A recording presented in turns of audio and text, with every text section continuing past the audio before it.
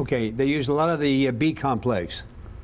The B complex seems to be, and other vitamins seem to be more effective for development of muscle mass. То же самое сейчас используют уже в течение последних 10-15 лет креатин, фосфат. Yeah, they also use quite a bit of creatine phosphate, especially in the last 10-15 years. Эти вещества, креатин, фосфат и их аналоги способствуют более интенсивному протеканию анаболических процессов.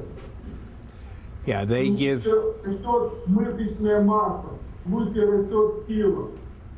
Okay, they're more effective for development of muscle mass and strength. So they're used quite a bit, extensively to help along with the strength and mass.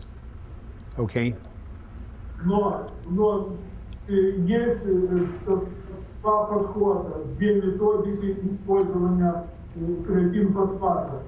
Значит, первый метод – использовать не круглый год, а использовать, когда идет развитие спортивной формы. Это первый метод. И второй метод – люди используют креатин-фосфат и используют круглый год каждый день. Это есть два подхода. Okay, there are two methods of commonly using the creatine phosphate. The first one, they only use it near the end of the cycle when he's getting ready to achieve sports form.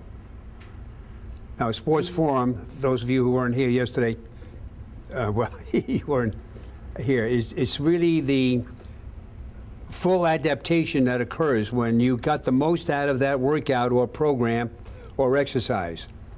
See, they use this concept of sports form. Now you've gotten into sports form. You have now attained everything from that training. You have full adaptation.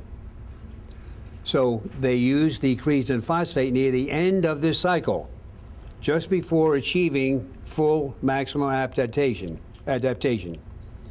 The other method that they use is to use the creatine phosphate year-round on a regular basis.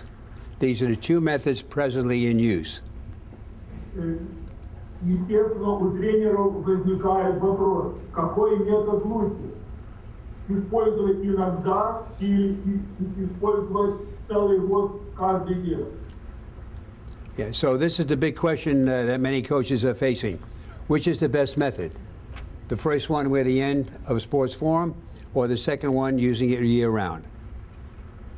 Если брать с точки зрения самочувствия атлета, так сказать, его восстановления, конечно, лучше использовать круглый год. Но если смотреть с этой точки зрения, это лучше. Но есть другой вопрос.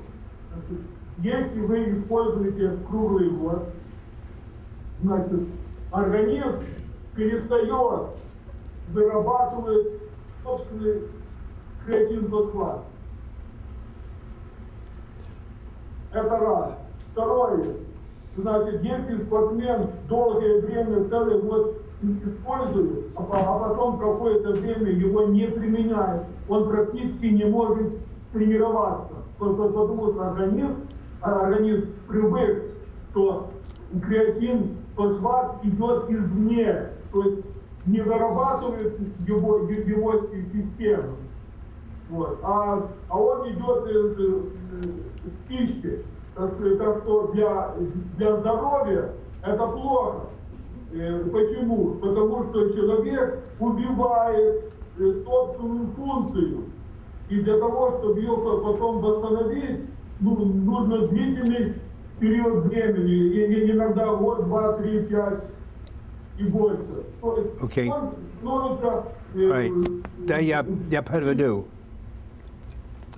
Okay, now he's saying it would seem that using the creatine phosphate year-round would be the best method. Then you can keep gaining more strength and so on. But he says, but it doesn't work that way. The body eventually gets its fill, so to speak. they will not accept anymore. So then it's just going through the body. It's not, having any more benefit. So it stops. So it's not that good.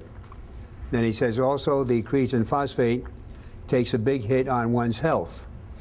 Once they get to that point, then it's going to take them a long time to recover and get their health back again. He said the creatine phosphate could be very dangerous, to the health. It really knocks them down, and it takes a long time to recover and get over the effects of the creatine phosphate.